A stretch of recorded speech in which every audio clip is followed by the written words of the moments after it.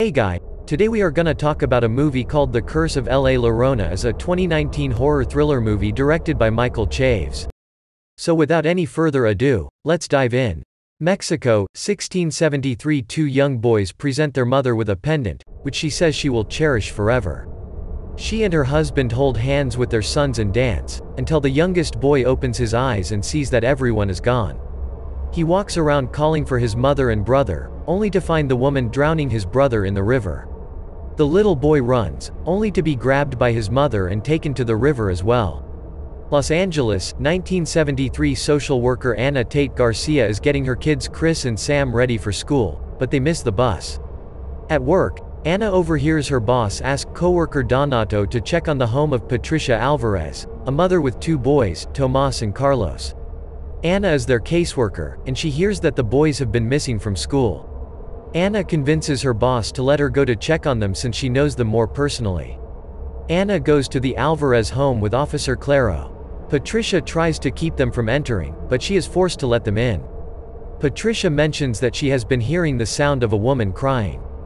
Ana goes by a closet where she realizes the boys are being kept, but Patricia attacks Ana in an attempt to keep her from opening it. Claro pulls Patricia off Ana, and she opens the door to find Tomas and Carlos inside. They are brought to a nearby hospital where they have burn marks on their wrists. At home, Ana tries to spend time with her kids. She is a widow, as her husband was killed in the line of duty, and it has been hard on her. Later that night, Carlos is woken up by what sounds like a woman sobbing. He tries to wake up Tomas, but he doesn't hear. A guard checks in on them, and when he leaves, Tomas is out of his bed. Carlos follows him outside into the hallway. Tomas turns around and points to something in the mirror.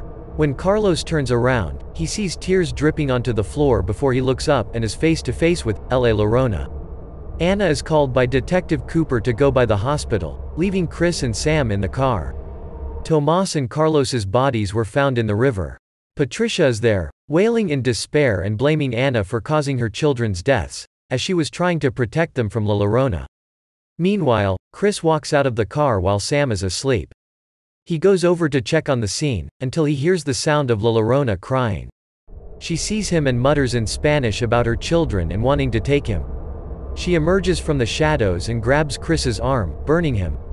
He runs back to the car and wakes Sam up. He briefly sees La Llorona's reflection in the mirror before she starts trying to roll up the car windows, but Ana comes back in time. The next day, Ana walks by the Alvarez home and sees people engaging in a sort of ritualistic cleansing to ward off bad spirits. She meets Father Perez, who explains to Ana what is going on. She asks him about La Llorona, and Perez explains her backstory.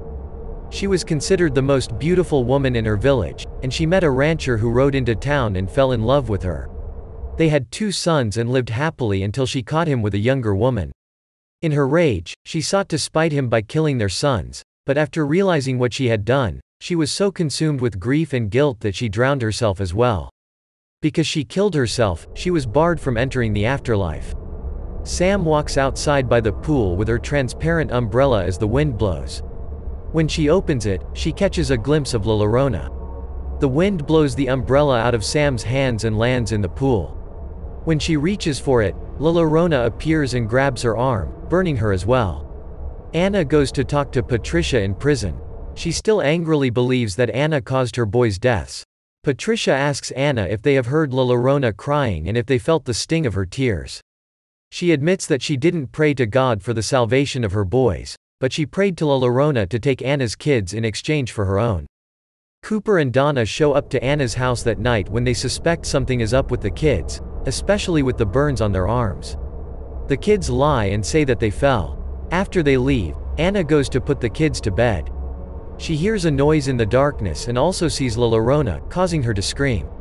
The kids enter the room after she disappears, and Ana invites the kids to sleep in her room. Later, Ana asks Chris about what has been happening. He tells her he heard La Llorona in Sam's room. Upstairs, Sam is taking a bath when La Llorona attempts to drown her. Ana and Chris hear the commotion and go to save her. As they pull Sam out of the tub, La Llorona grabs Ana's arm and burns her too as Ana sees her horrible face with her bloody tears. Ana goes to the church to ask Perez for help. He says he did not believe in the supernatural until his run-in with a certain doll, but he knows of a former priest named Rafael Olvera that can help. Anna brings the kids to Rafael's shop to ask for help. Although he appears not interested, he agrees when Sam asks for his help. Rafael goes to their home and uses eggs to determine that there is indeed a powerfully evil entity haunting them. It would not matter where they go, as La Llorona would follow them. Rafael stays with the family at night as they try to find a way to keep La Llorona out. He shows Anna that he had collected La Llorona's tears to use as anti-venom. She then appears and throws Anna against the wall before going after Chris and Sam. As La Llorona pulls Chris out the door, Rafael grabs him and throws her own tears back at her to burn her and send her out the door. He then spreads seeds from a special tree across the doorway to prevent La Llorona from re-entering. However, Chris points out that she will try to get in through the back door. As they run to the back, Sam realizes she left her doll outside. She tries to reach for it without stepping foot outside the house and without breaking the seed line. As she pulls the doll back inside, the doll breaks the line, and La Llorona pulls her outside. Anna realizes La Llorona will try to drown Sam, so they run to the pool. She jumps in to get Sam, but La Llorona starts attacking her. Rafael then blesses the pool to turn the water holy and force La Llorona out of there.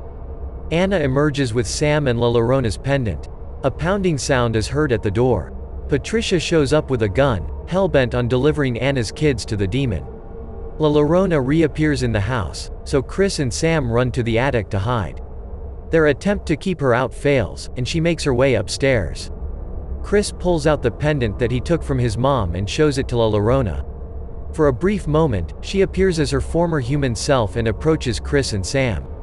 Sam then accidentally unveils a mirror, causing La Llorona to see her hideous demonic reflection and wail. Patricia has a change of heart and lets Anna and Rafael run up to the attic to fight La Llorona. Rafael attempts to hold her off with his cross, but she throws him back. Anna runs to protect her kids, and as La Llorona approaches, Rafael throws Anna the cross.